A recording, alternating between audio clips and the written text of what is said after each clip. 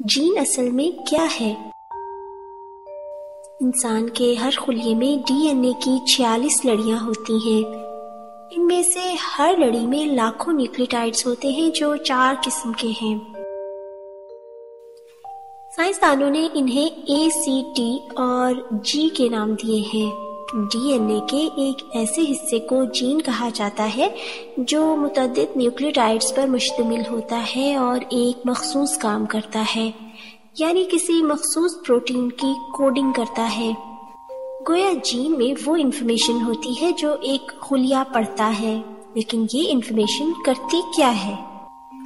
آپ نے شاید یہ سن رکھا ہوگا کہ نیلی آنکھوں کا ایک مخصوص جین ہوتا ہے، چہرے پر موجود چھائیوں یعنی فریکلز کا ایک جین ہوتا ہے، اور شاید غصے کا بھی ایک جین ہوتا ہے، لیکن حقیقت میں ایسا نہیں ہے۔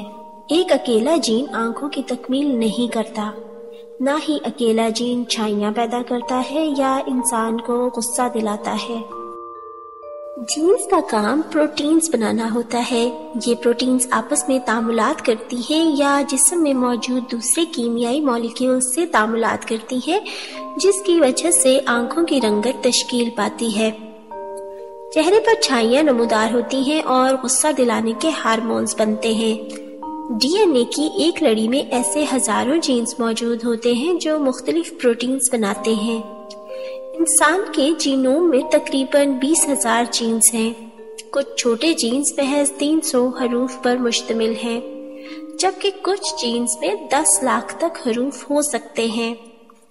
کسی بھی جین کی لمبائی اور ساخت ہی پروٹین کی جسامت اور ساخت کو متعین کرتی ہے، جبکہ پروٹین کی جسامت اور ساخت جسم میں پروٹین کا کردار متعین کرتی ہے۔ مثال کے طور پر ہیموگلوبن ایک پروٹین ہے جو کہ خون کے سرخ خلیوں میں ہوتی ہے۔ اس کی مخصوص ساخت اس بات کو ممکن بناتی ہے کہ سرخ خلیے جب پھیپھڑوں کے پاس سے گزریں تو آکسیجن کے مالیکیول کو اپنے ساتھ چمٹا لیں۔ اس کے بعد جب یہی خلیے ایسے عضلات میں پہنچتے ہیں جہاں آکسیجن کی ضرورت ہو تو آکسیجن مالیکیول وہاں سرخ خلیے سے الگ ہو جاتے ہیں۔ اسی طرح پیپسن ایک ایسی پروٹین ہے جو ہاضمے کے نظام میں کام آتی ہے۔ اس کی مخصوص ساخت معدے میں غذا کو توڑ پھوڑ کر اس میں سے غذائیت اخذ کرنے کے کام آتی ہے تاکہ یہ غذائیت جسم میں استعمال ہو سکے۔ کیراٹن بھی ایک پروٹین ہے جس کی شکل اور جسامت کیراٹن کی دوسری پروٹینز کے ساتھ مل کر جسم کے سخت حصے مثلا ناخن، چونچ اور پنجے بناتی ہے۔ مختلف جانوروں میں پروٹینز مختلف ہوتی ہیں، جس وجہ سے جانوروں کی جسمانی ساخت مختلف نظر آتی ہے۔ لیکن وہ بنیادی وجہ کیا ہے جس کے بنا پر سائنسدان اس بات پر یقین رکھتے ہیں کہ زمین پر زندگی کی تمام اشکال ایک دوسرے کی رشتہ دار ہیں؟ وہ وجہ یہ ہے کہ ہر جاندار میں ڈی این اے کا کوڈ ایک ہی جیسا ہے، یعنی 4 حروف اے، سی، ٹی اور جی پر مشتمل ہے۔ بہت سے جانوروں کے جینز بھی مشترک ہیں۔ آپ کو شاید معلوم ہی ہوگا کہ انسان اور چمپینزی میں 96% سے زیادہ جینز مشترک ہیں۔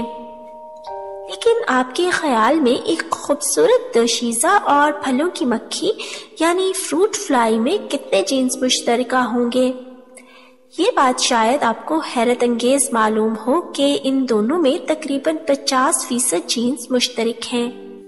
چونکہ تمام جاندار ڈی این اے کو ایک ہی طرح سے استعمال کرتے ہیں، اس لیے جینیاتی انجینئرز کسی بیکٹیریا سے جینز نکال کر انہیں کسی جانور یا پودے کے خلیوں میں داخل کر سکتے ہیں۔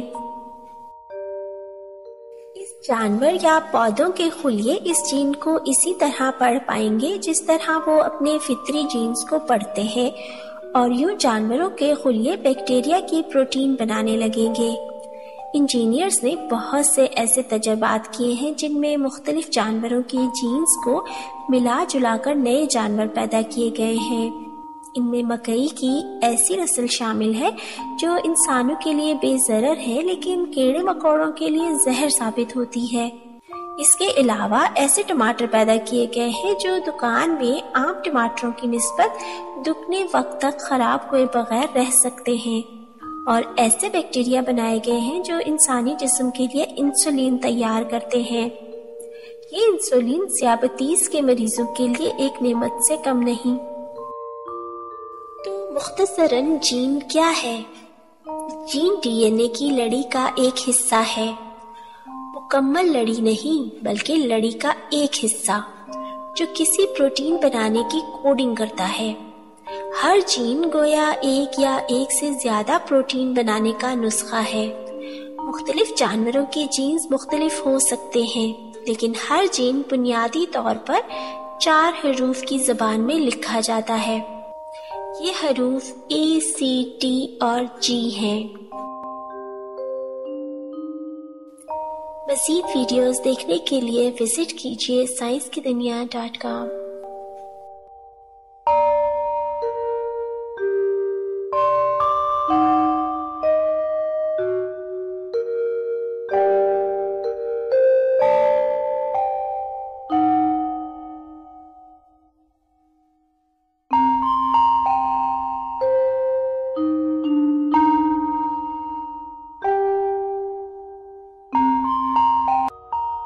Stated clearly.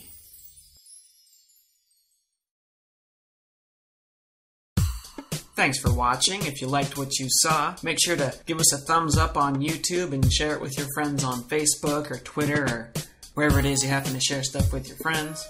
Subscribe to us on YouTube if you want to see more videos. If you have any questions or comments, you can post those in the comment section on YouTube. We do read those, by the way. If you want to learn more about DNA and other cool stuff, check out our website at statedclearly.com. Till next time, stay curious.